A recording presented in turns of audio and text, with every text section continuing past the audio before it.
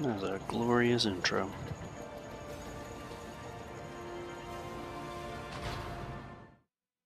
Hello guys,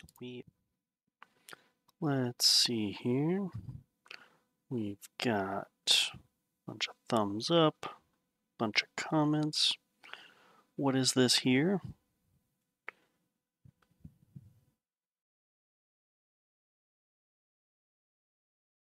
Uh-oh. Uh-oh. Let me see here in the description. Not seeing anything about this. Nothing here. Change logs. Nothing here. Installation README. Yeah, this is how to install it manually. But if I look at the files here, we got this mod manager download. Okay. Ooh, post. What's in posts? Oh.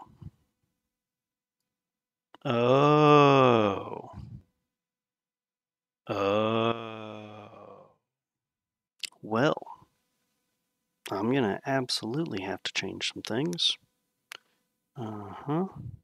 Go to details. We've got a bunch of people that have seen this. That's a good update. Thank you, Edders101. And let's go ahead and put this to private and save.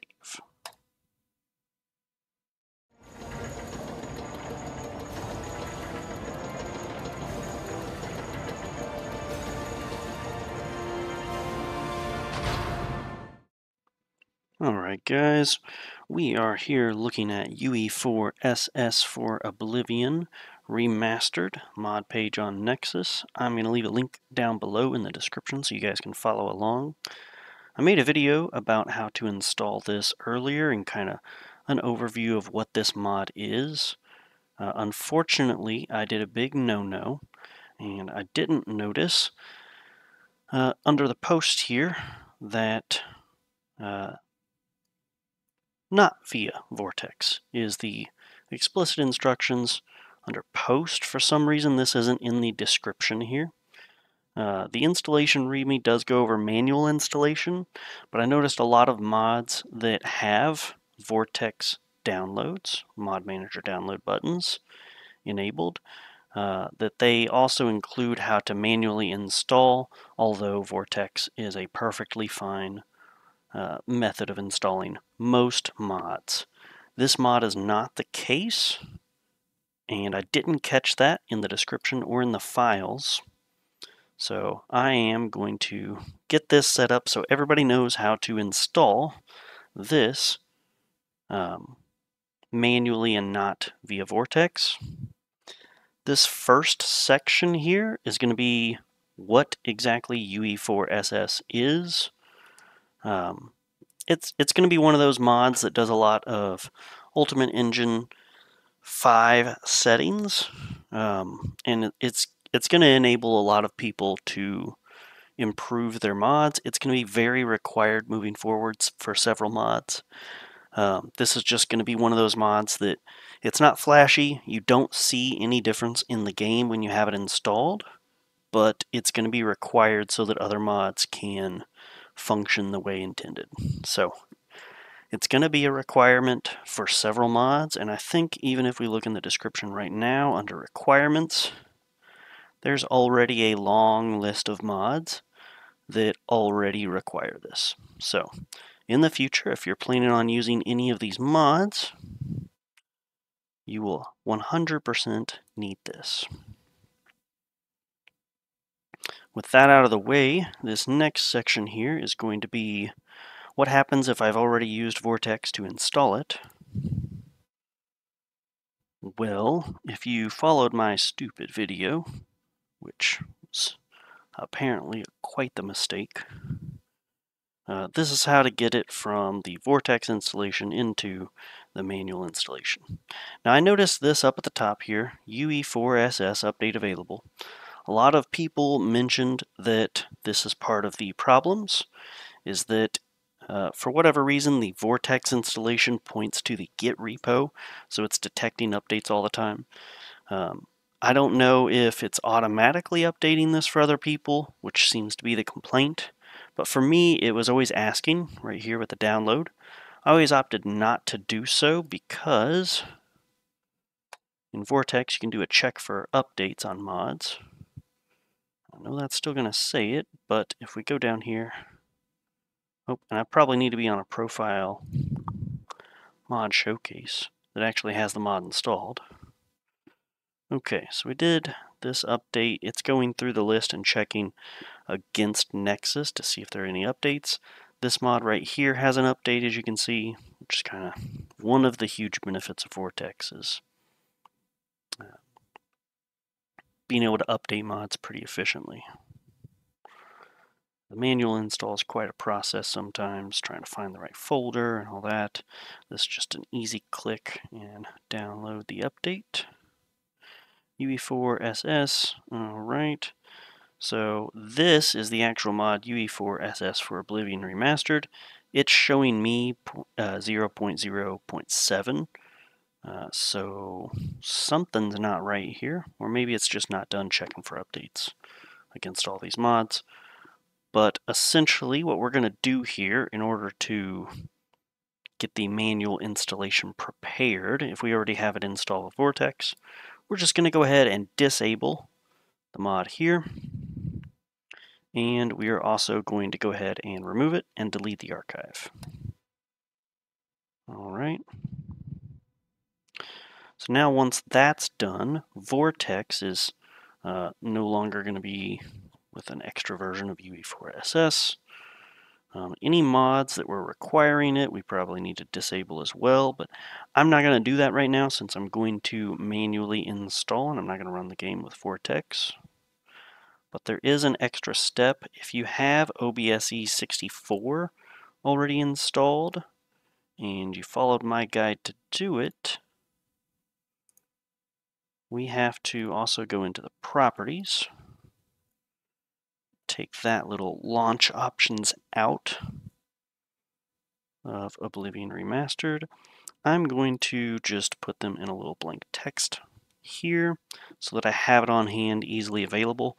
I will also leave this in the link, in the description below. It's just the path to Steam, Steamapps Common, Oblivion Remastered, and kind of just points to the OBSE64 loader.exe so that it runs that instead of the base game when you run from Steam. That's all that link does. If you followed my guide, you're probably already aware of that. We're removing it just for now because UE4SS, I was reading up a little bit more after discovering this manual install process.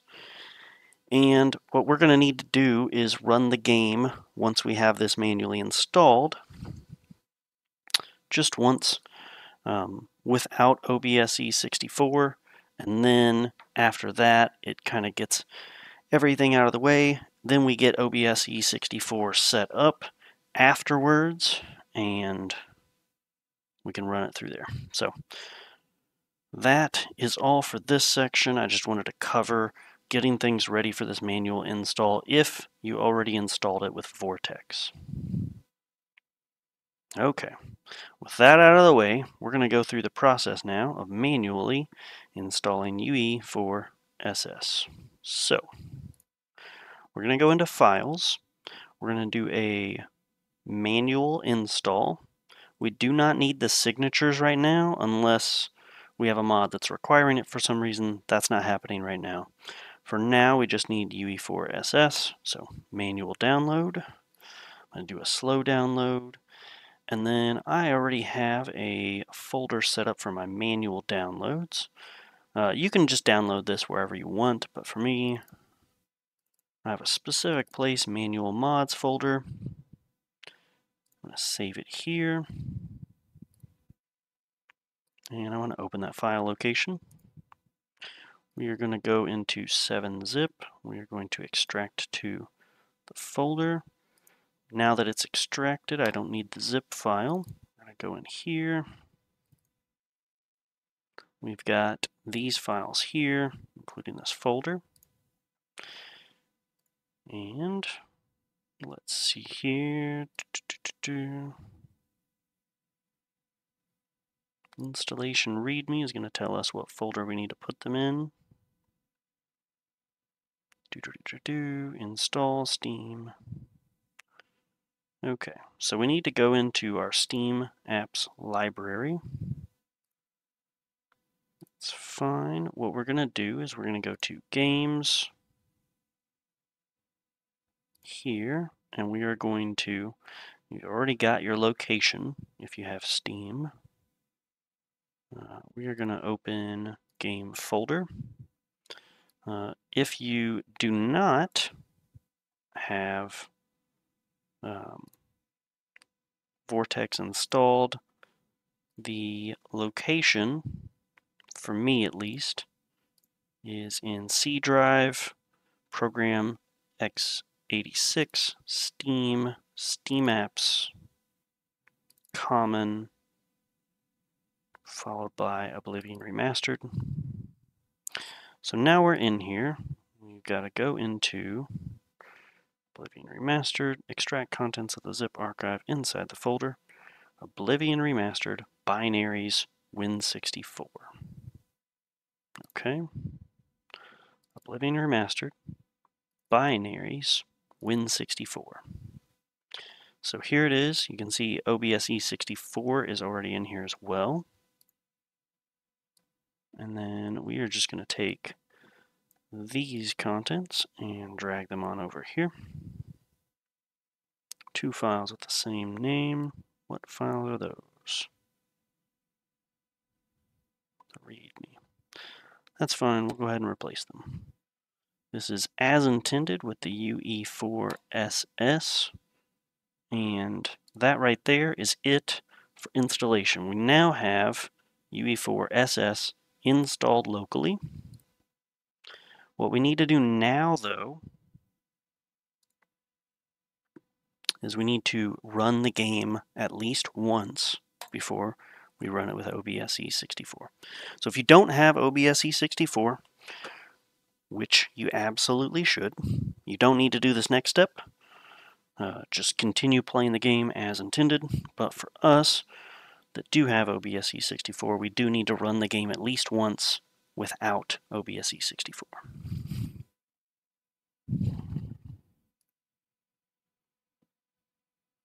I do want to confirm that I'm not running with OBSE64, so I'm going to check get OBSE version.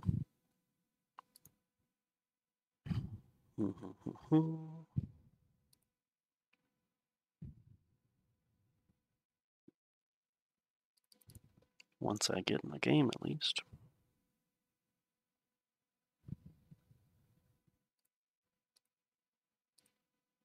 Hopefully we're not frozen, though it appears that we are.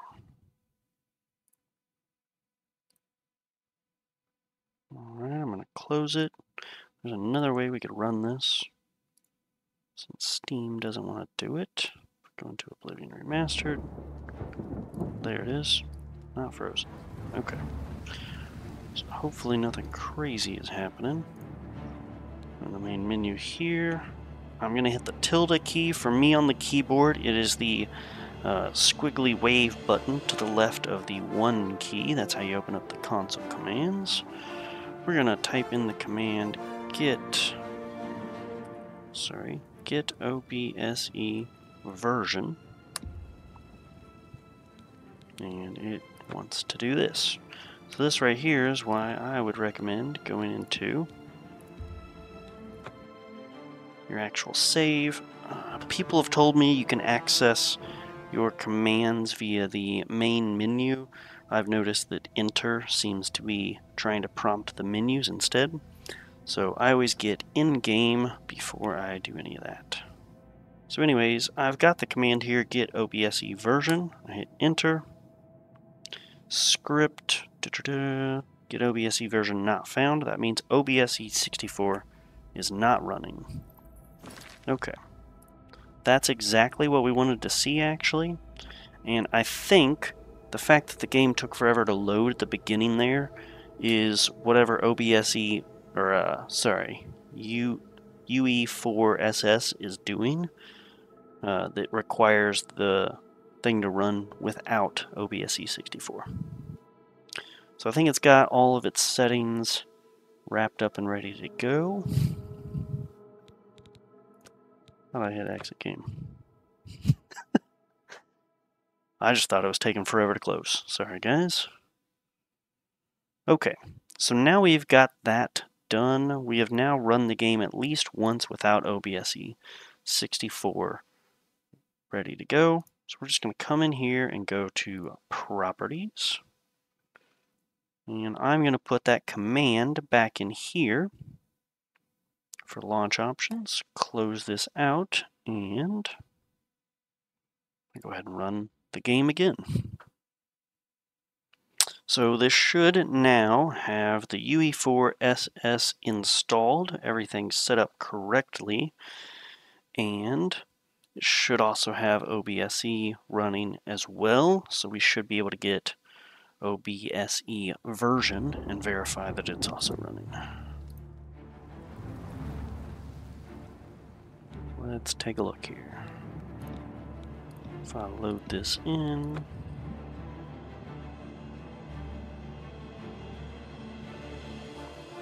that theme is magical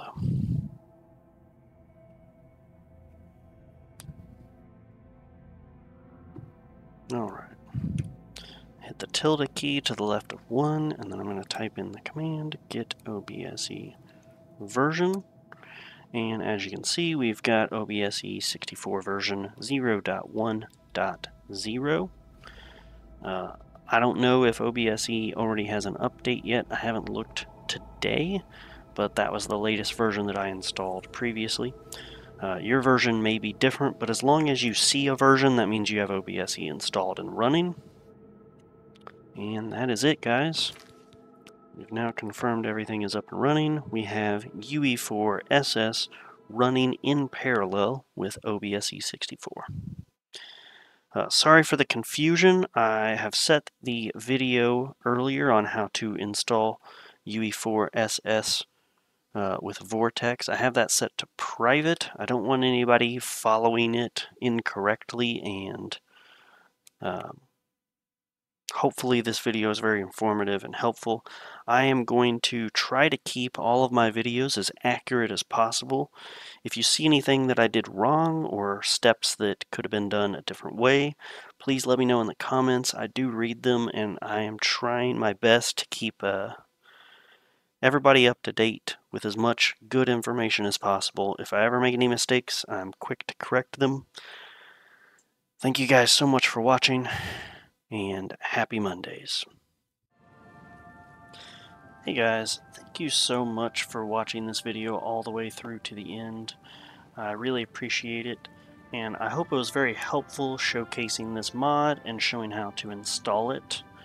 I'm really hoping that we can get this channel growing so that we can show as many people as possible how easy it is to install some mods and showcase some really good mods that some hardworking people come up with.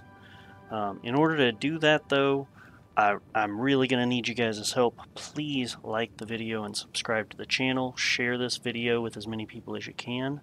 We'll try to get this channel growing, and hopefully it helps as many people as possible.